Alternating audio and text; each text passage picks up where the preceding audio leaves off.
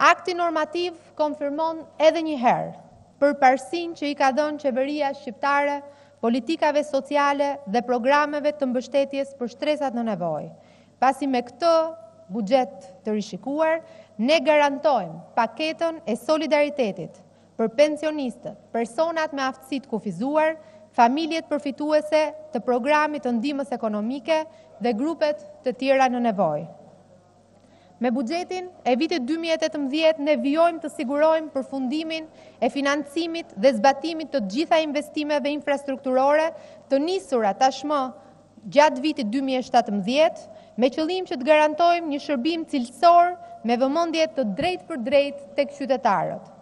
Jemi të vetëdijshëm se mbulimi universal bëhet më i prekshëm për qytetarët nëse shoqërohet me akses në shërbime dhe gjithashtu me cilësi. Ndaj, jemi duke investuar në programin e infrastrukturës institucioneve shëndetësore, në aparatura biomjekësore dhe në burime njerëzore me qëllim që kujdesi shëndetësor bashkohor të ofrohet sa më pranë vendbanimit të qytetarëve. Por unë do doja të ndalesha në disa nga programet prioritare të qeverisë në lidhje me sektorin e shëndetësisë dhe atë të mbrojtjes dhe përfshirjes sociale. E kur flasim për shëndetësinë, sigurisht një ndër elementet kryesor është programi i parandalimit. Kontrolli Mjekësor Bazë për moshën 35-70 vjeç. Deri më sot, deri në fund të muajit gusht, kemi 287.584 qytetarë që kanë kryer këtë kontroll mjekësor falas, pa pagesë. Tregon gjithashtu një interes të shtuar të qytetarëve për kontrollin mjekësor bazë, edhe pas gjithë baltës, pas gjithë negativitetit që opozita vijon të shfry ndaj një programi kaq shumë të rëndësishëm për jetën e qytetarëve, një program parandalimi, një program i cili vendoset pranë mjekut familjes si një element i shtuar për të vlerësuar riskun që qytetarët kanë ndaj sëmundjeve jo transmetueshme atyre kronike. Përsëri qytetarët e kanë kuptuar vlefshmërinë e këtij programi në funksion direkt për mbrojtjen e shëndetit të tyre. Ndaj, unë do doja që t'ju thoja se pavarësisht se në 2 vitet e para kemi hasur vështirësi pikërisht nga balta që u hodh këtij programi, sot qytetarët janë më të ndërgjegjësuar se çfarë të mirash ju sjell kontrolli vjetor falas që qeveria ka vënë në zbatim në 380 kabinete në të gjithë vendin, në qendrat shëndetësore, pikërisht për të garantuar shëndet më të mirë për qytetarët dhe për të shmangur ato sëmundje kronike që më pas afektojnë edhe financiarisht buxhetin e shtetit, pasi një qytetar që nuk parandalon sëmundjet në kohë është destinuar të shkojë t'i kurojë ato dhe të invalidizohet. Ndaj, vetëm nga rezultatet 3 vjeçare të implementimit të këtij programi janë disa të dhëna që unë do doja të ndaja me ju shumë shpejt. 19% e qytetarëve kanë rezultuar me risk të lartë për sa i përket sëmundjeve kronike.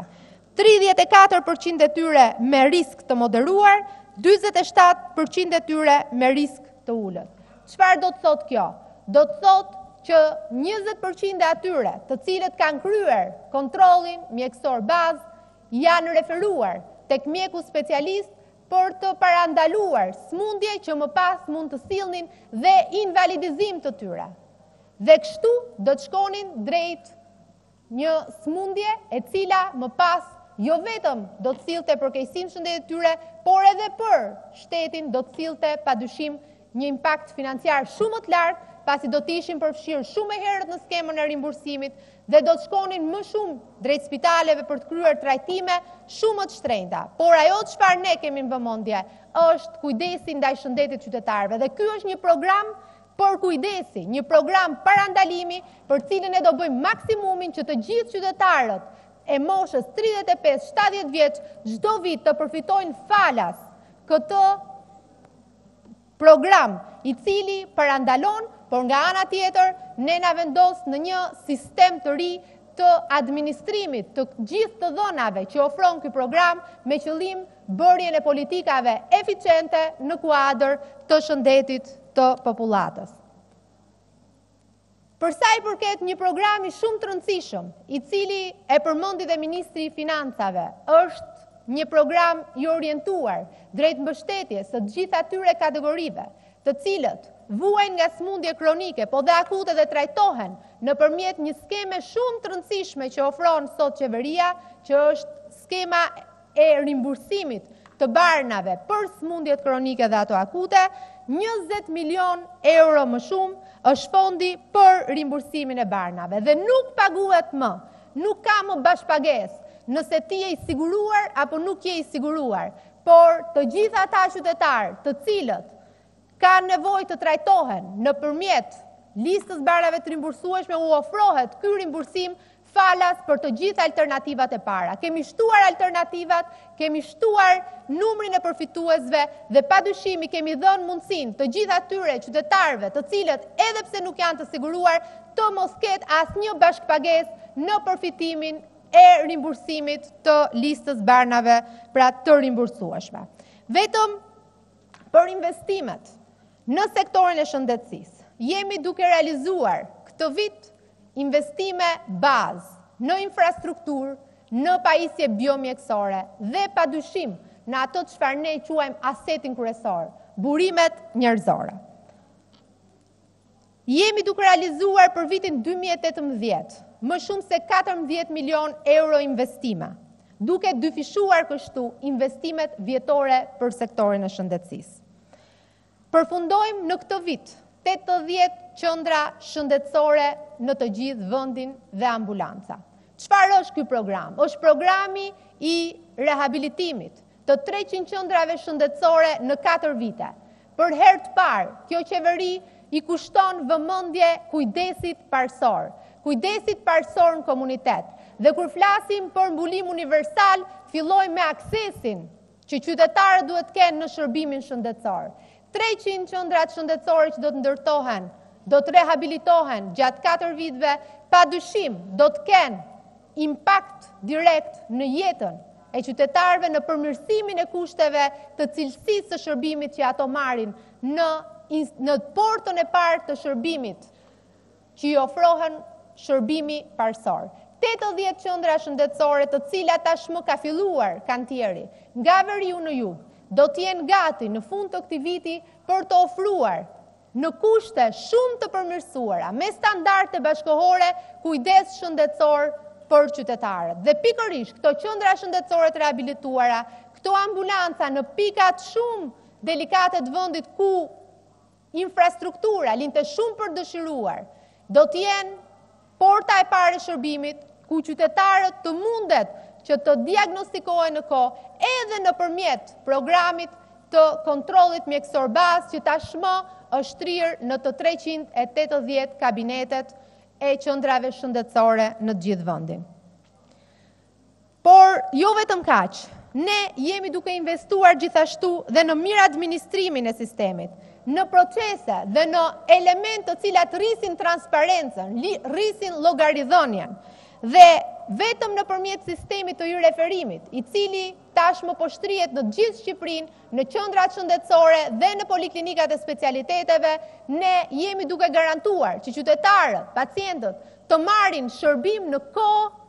dhe të mos ketë vonesa në marrjen e shërbime. Vonesa të cilat në pas mund shkojnë edhe në elemente të tjerë të abuzivizmit, korrupsionit, duke patur vëmendje drejt për drejt tek qytetarët dhe të problemet dhe hallet e tyre, jemi duke investuar në të gjithë rrjetin e spitaleve, qoftë në investime thelbësore të infrastrukturës dhe qoftë nëpërmjet programit të këtij viti 4.5 milion euro për pajisjet biomjekësore në spitalet rajonale, në mënyrë që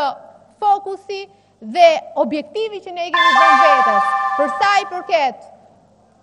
vendosjes së një standardi të ri për shërbim afër vendbanimit të bëhet realitet brenda këtij mandati. Gjithashtu do doja të ndalesha në investimin më strategjik, doja të thoja, për sa i përket përmirësimit të infrastrukturës spitalore. Qendra spitalore universitare Nën Tereza po vijon investimet strategjike sa i përket një spitali të ri ekselence, një spitali i cili tashmë po fillon të ndërtohet i ri për sa i përket sëmundjeve të brendshme dhe do të trajtoj 100% me standarde bashkëkohore të gjithë ata pacientë të cilët sot e marrin shërbimin në kushte jo aq të mira, me jo aq standarde të larta sa ne pretendojmë, por në përfundim të këtij mandati do të kemi një spital të ri të sëmundjeve të brendshme në QSUT dhe brenda vitit 2019 do të kemi spitalin e ri kirurgjikal. 9 milionë euro janë investuar deri tani në spitalet tona rajonale, sa i përket një programi partneriteti publik-privat, ati të instrumenteve të reja kirurgjikale dhe gjithashtu dhe shërbimit të sterilizimit. Po padyshim që opozita nuk e ka fokus shërbimin ndaj qytetarit dhe nuk e ka si ta kuptojë përfitimin që qytetarët kanë, përfitimin që profesionistët kanë, ndaj gjithë këtyre investimeve që ne po realizojmë në prioritetet strategjike që kemi patur, për sa i përket përfshirjes të programeve të reja, siç është ky program, pra programi i sterilizimit dhe i instrumentave të reja kirurgjikale, që ka sjell investime brenda spitaleve tona, brenda spitaleve universitare, rajonale dhe bashkiake, vetëm 9 milion euro është programi që deri më sot është shtrirë, pra dhe janë investuar në spitalet tona, ndërkohë që pritet që të shtrihet ky investim në të gjitha ato spitale ku ne vlerësojmë që ndërhyrjet operatore të ofrohen, pra të kryhen sipas standardeve më të larta bashkëkohore, duke siguruar patjetër më shumë cilësi në shërbimin e kirurgjisë, por gjithashtu ajo çfarë është më e rëndësishme, duke ofruar siguri për jetën e pacientëve. Sa i përket një sektori shumë sensitiv, që është ai i mbrojtjes sociale dhe përfshirjes sociale. Programit i cili tashmë është shtrirë në të gjithë vendin, që është programi i skemës së ndihmës ekonomike. Jo pak debate pati kjo skemë re, e cila u implementua në janar të këtij viti. Por ajo çfarë na tregoi ishte një mësim i mirë për të gjithë, një mësim i mirë i cili ne na dha pamjen dhe panoramën e qartë të gjithë asaj fuqie, punëtore, njerëzish të cilët të mësuar me ndihmën ekonomike nuk përballeshin me tregun e punës, nuk përballeshin me aftësimin profesional. Ky ishte një program i cili ne na nxiti për të vlerësuar dhe më shumë programet e punësimit dhe aftësimit profesional. Dhe nga shtrirja e këtij sistemi dhe deri më sot, janë më shumë se 1000 individ, të cilët deri dje ishin pjesë e skemës ndihmës ekonomike dhe sot janë përfshirë në programet e punësimit, janë punësuar dhe gjithashtu janë pjesë e trajnimeve profesionale. Sepse kjo është alternativa jonë. Alternativa jonë është alternativa e punësimit, aftësimit profesional. Nuk është alternativa e programit të ndihmës ekonomike, që padyshim me gjithë ndërhyrjen që është bërë, reformën që është ndërmarrë për të rritur ndihmën ekonomike, për të garantuar që qytetarët të mos kenë më burokraci në aplikimin për këtë ndihmë, por gjithashtu dhe me transparencën që i është ofruar këtij sistemi në raport me të gjithë verifikimet që bëhen për aplikuesit, ne të na sjelli ato çfarë duhet kemi. Qytetarë me të vërtetë në nevojë për ndihmë ekonomike, qytetarë cilët ndihmën ekonomike e kanë për një periudhë të përcaktuar të jetës tyre ku gjenden në vështirësi, por që më pas me ndihmën e strukturave tona, të shërbimit kombëtar të punësimit, të shërbimeve sociale, të jenë pjesë pra e programeve të riintegrimit, sepse riintegrimi vlen më shumë se sa programet të cilat janë programe suporti për një periudhë të shkurtër të një familje e cila duhet ndihmuar. Padyshim, ky është vizioni jonë është alternimi i programeve të ndihmës ekonomike me programe të aftësimit dhe trajnimit profesional dhe gjithashtu, ajo çfarë duhet përmend, është një program tjetër i rëndësishëm, i cili tashmë po jetësohet brenda sistemit tonë të mbrojtjes sociale. Është programi i pagesave të paaftësisë, e cila këtë vit ka filluar të reformohet, po pilotohet në 2 njësitë bashkiake të Tiranës. Pretendojmë ta shtrim në qytetin e Tiranës dhe patjetër dhe në gjithë Shqipërinë, po punojmë me shumë skrupulozitet në mënyrë që ky program të mos afektoj asnjë nga ata persona të cilët me të vërtetë janë të paavë dhe ka nevojë për skemën e mbështetjes kesh nga shteti për aftësinë e kufizuar, por gjithashtu jemi të orientuar që t'i japim të gjithë atyre